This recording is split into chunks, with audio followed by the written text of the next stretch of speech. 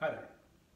If you've been watching my videos or keeping up with this channel, you will know that one of the themes that I talk about in many of my videos is the concept of resolving your case by agreement versus taking the matter to trial.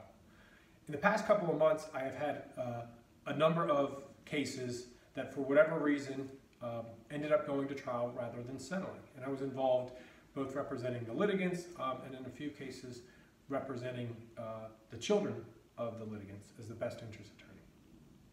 All of the cases that I've had that I'm thinking of in my head in 2021, settlement offers were on the table before the matter went to trial.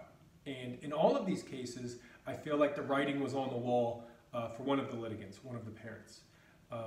And that individual chose, whether their attorney couldn't get through to them or for whatever reason, that they were not going to, or they felt that they could not accept the terms that were proposed to them via settlement, and they either wanted to have their day in court or they wanted to, not give up without a fight, which is understandable. These are very important issues in family law for parents, for litigants, for parties.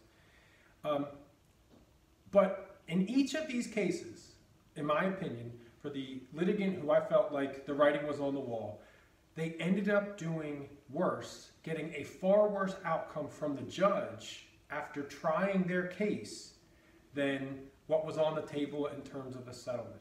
And I'm talking not just about financial elements or attorney's fees, child support, those things.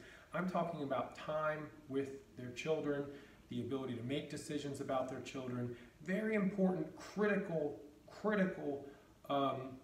parts of life that is very difficult to undo if you're wrapped up in family law litigation. So I just wanted to take this moment to get this out there to the people that follow my videos. It's when your attorney is trying to get you to think about settlement or getting you to compromise on certain issues to get an agreement prior to trial. It's not always a case where your attorney doesn't want to fight for you or they're not a really good attorney or they're not a fighter. In a lot of cases, a good attorney is really trying to limit your exposure, their client's exposure to a bad outcome. And so a smart attorney might be pushing their client pretty hard to accept terms that the client doesn't like because that attorney realizes, hey, it could get a lot worse than this. And I have seen that a number of times in 2021. It's really regrettable. I think the outcomes in court were completely justified. But when you see what could have been the resolution via agreement versus what was imposed on an entire family via the court system, sometimes you're just left shaking your head. So with that said, if you know anyone or you have any questions about family law matters, divorce, child custody, anything along those lines, please don't hesitate to contact me or anyone at my office. That's Weinberg Schwartz. You can reach us at 410-997-0203.